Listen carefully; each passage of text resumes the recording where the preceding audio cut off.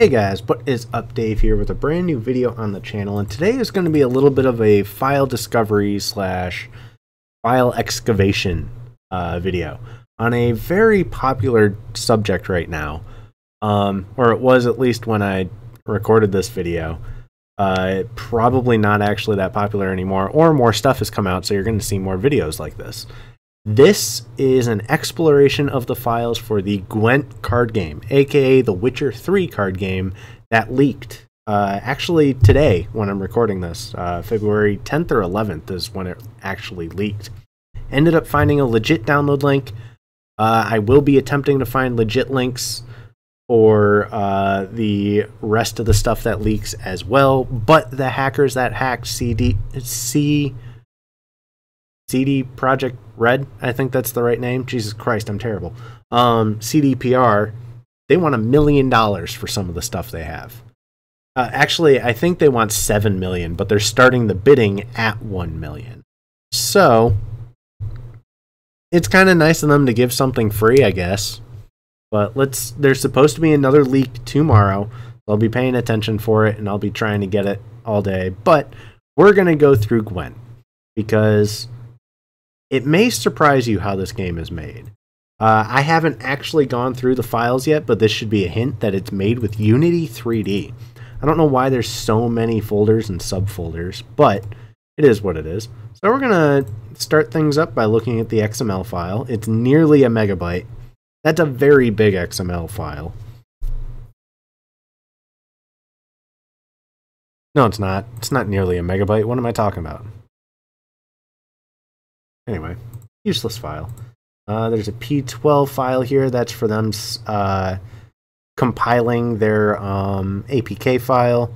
Here's their key store. So actually, anybody right now that has this key store file, they can be very malicious.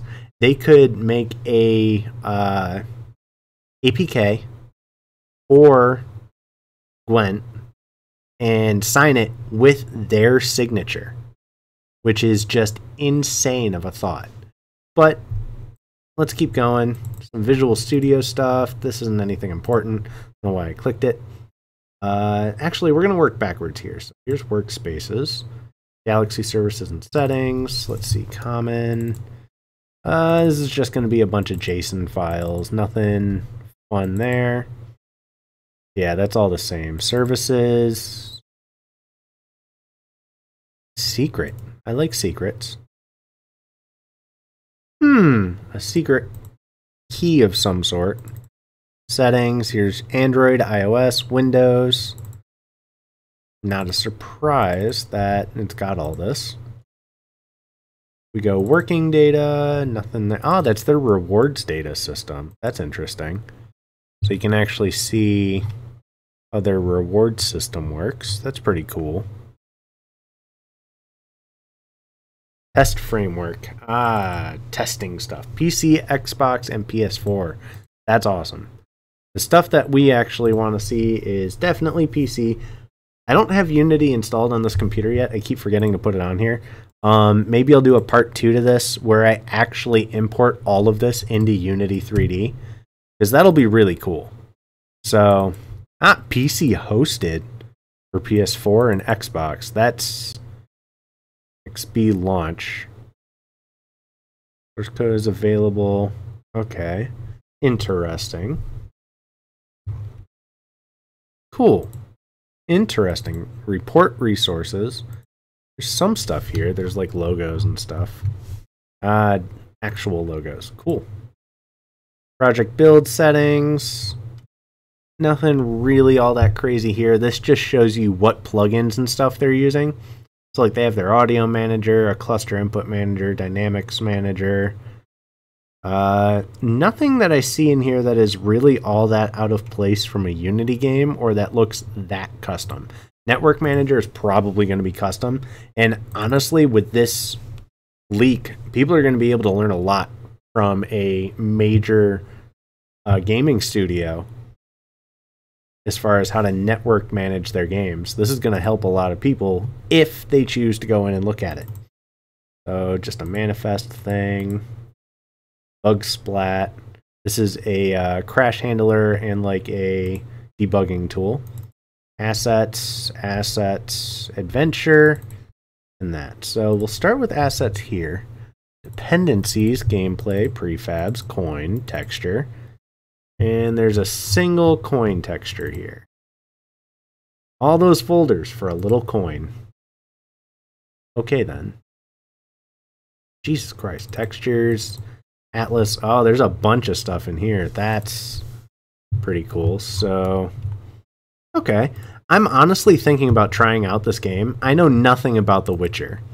I've never played that style of game. I am looking at... I have a bunch of games I got recently at Savers, like Fallout 3, Fallout New Vegas. I got a bunch of really cool stuff for PC, and I actually made sure to build my computer this time with a disk drive, so I'll be able to actually play these games that I buy that are still on disk. I want to find the code, and I know it's going to be in here, so automated tests, that's cool. That's going to be fun to dig through. The Notepad++ this. I'm going to close some of this stuff. I guarantee you this video gets taken down. I don't know how long this will be up, but it won't be up for long.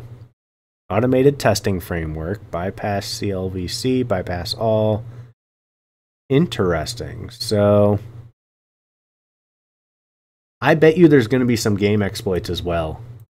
Bundled assets, so this will tell you all their assets and stuff, their GUI frameworks, how they do everything. Here's the actual, here's some code. Mono manager, so are they still compiling this with DLL? That would be so stupid. Update manager, it looks like. There's going to be some hacks for this game for the next couple of months. I guarantee it. Yeah, all the code is here. It's going to be so much fun to dig through this in Unity. Their asset bundles, their cache, their web service client. That's something I'm really interested in. The localization, tools, Bugsplat, Jira, whatever this is, config manager, card view tools. This is going to be really cool. I wonder... So, obviously, like I said, I've never played Gwent. I don't know anything really about the game. I just know it has to do with The Witcher 3. What would be really cool is to take this and convert it into, like, a Pokemon TCG. Some stupid thing like that. So, I want to look at their plugins. I'm going to skip right to that. So there's an Android plugin, obviously for compiling it to Android. Apps Flyer, I believe, is for ads. Better streaming assets, so that's for helping them stream from their server to this, which, that makes sense. There probably is a server for this somewhere. And it downloads assets, which I would very much like to know what that server is, but here's all their scenes. That's pretty cool. There's a test scene. That'll be sweet to see. I want to know what their server is for this. It's probably in here, actually. Is there any, like, HTTP in here? No. Okay. Jar file assets.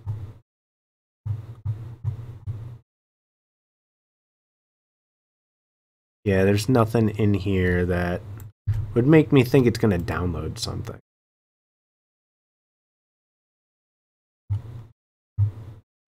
I would love to know.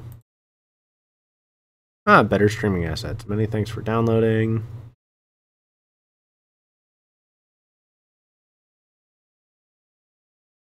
Pretty nice.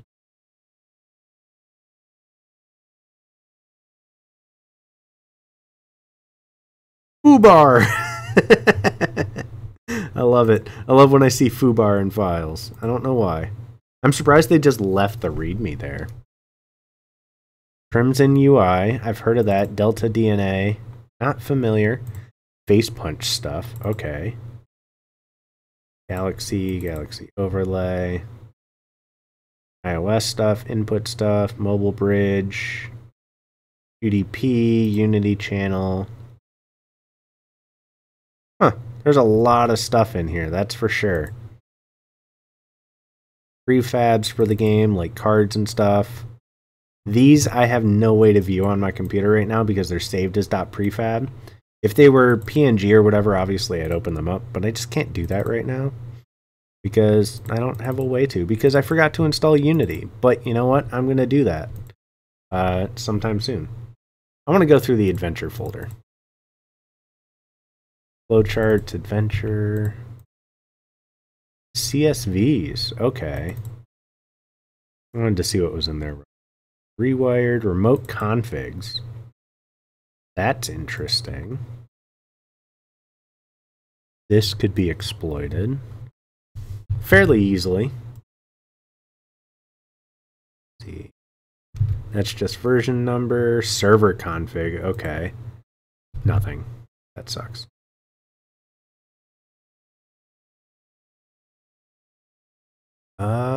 So I would have to know. I want to know what their main server link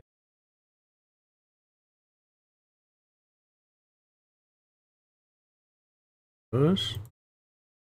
Cool. I just want to know how they actually connect to their servers with the. I want to know what the URL is, because that could lead to us being able to download more assets for the game, which would be nice. Billing mode, known supported versions. Here's some settings. Okay, nothing useful there. I'm sure that what I'm looking for is probably in something like this, like a tools section, FPS counter. Okay. It's somewhere in here. Network, maybe. Downloader. Download handler. I guarantee you it's not a simple HTTP or whatever.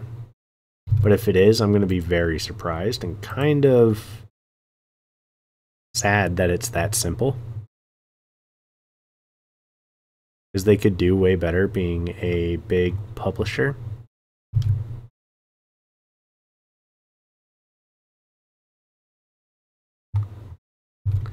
I don't think I'm going to find it as easily as I thought, though.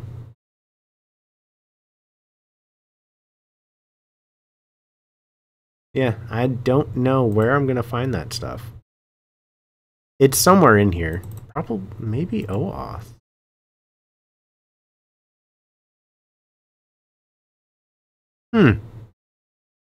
Maybe what I'll do is I'll get an APK that's already compiled and dig through it too. Because that might be easier than just going through here all the time. Especially when I don't know the code very well. I could definitely get Unity3D and find it more easily too by just searching. Actually, I do have Visual Studio. There should be a solution file somewhere in these folders. Let me take a look around, see if I can find that solution file, and I bet you we can just open this. There needs to be an SLN somewhere in here. If I do, we'll do it from here. star.sln. We should find a solution file for Visual Studio, unless they're not using Visual Studio, which would be a little bit strange. I don't really know what else they would use. Huh.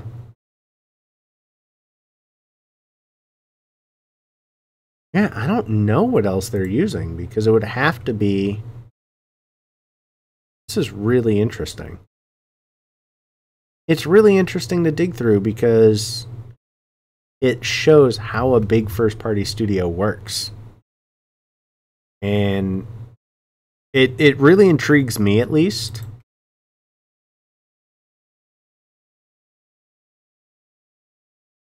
But as far as maybe other people, maybe you're not the same as me, HTML generator, that's pretty cool. I definitely want to get this opened up in Unity3D. I don't believe I have it installed. I do not. I should have done it during my Visual Studio install. I thought I did. I did not. Okay. So maybe in the next video, I'll go through, import this into Unity3D, and we'll take a look at it with a more in-depth method and have some fun with it. See if we can get the game to just compile.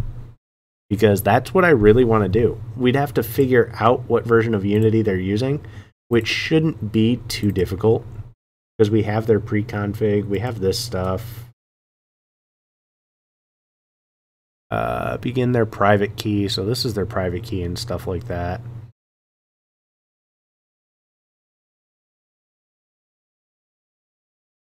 Yeah, nothing that... Maybe this kind of stuff is important. I don't know. Somewhere in here, we'll say their Unity version. There it is. So they're using 2018.4.2 F1. So this is a very good example of the one thing I hate with Unity is its updating process. As you can see, even this first-party studio is still using an old version of Unity3D that is outdated by almost 2 years. As of April 2nd, it'll be outdated for 3 years. So when it comes down to things like updating your Unity3D, it breaks a lot of your code depending on how you're doing things or how your plugins work. Many times when you're using third-party plugins or community-made plugins, which it looks like they're doing, if the plugin creator decides not to update their plugin, you have to stick to your old version of Unity. You update Unity and suddenly you have a bunch of bugs because they changed the API and you have to code it differently.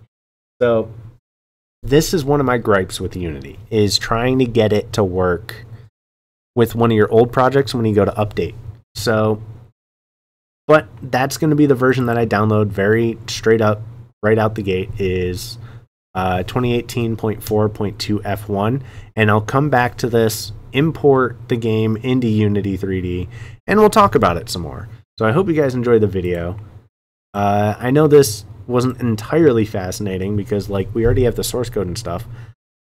This is kind of out of my realm, is digging through source code rather than digging through an already compiled project. But if you're excited for part 2, let me know in the comments down below if you want to actually see it in Unity3D, and I'll make that video happen. So I'll talk to you guys later. Peace out.